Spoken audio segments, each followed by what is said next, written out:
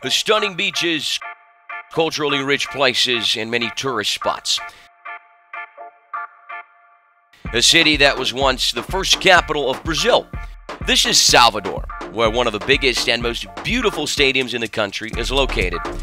We're talking about the Itaipava Arena Fonte Nova, home to Bahia. Look at the celebration for him and Bahia.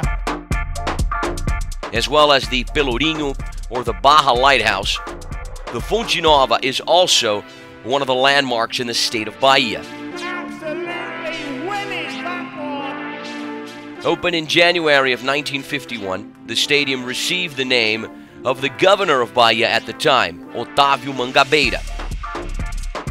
And since then has been the stage of historical moments in Brazilian football, especially for Bahia. The Tricolor won their first national championship way back in 1959, playing at home in the second game of the finals against Santos. In 1988, the Fonte Nova was also the stage for the first final match in Bahia's second Campeonato Brasileiro title, this time going head-to-head with Internacional in the finals. Speaking of which, the stadium received its record attendance in the semifinals against Fluminense that year. Over 110,000 fans were there to witness Bahia secure their position in the finals.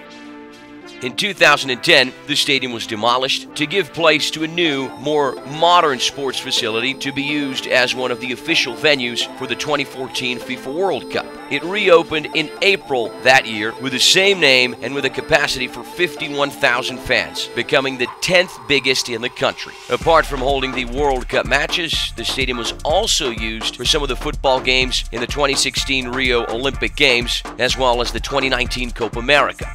The legendary right-winger Osni is still, to this day, the top scorer of the Arena Fonte Nova with 160 goals. And there's more.